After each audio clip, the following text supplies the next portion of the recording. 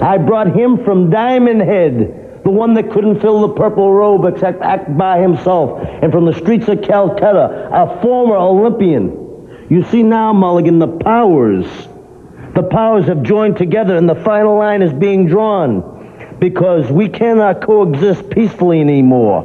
There are rumors that have come to me that maybe now, since they've outlawed the triple chance cage and the barbed wire, they're even talking about outlawing matches against us altogether. Well, Mulligan, the line is this clear. It's the children of the light, and that's your family, against the men of darkness. And the men of darkness have always prevailed.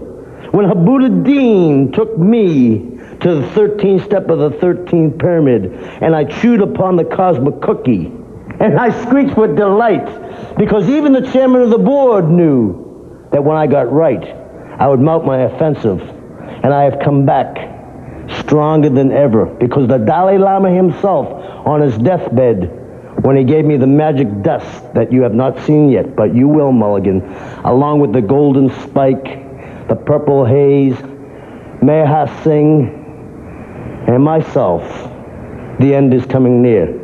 Because the weakness that lies in you, Mulligan, is right here. It's in your heart. You have a weak spot. Once you could have been one of us, Mulligan. Once you would have stood with us and ruled. But now, the weakness that you have is to show your children that you're a concerned parent. You're going to show them the right way to go. Well, these are my children. These are my possessions. These are the way. I am the way, I will be the way, and I will end your way of life that you know.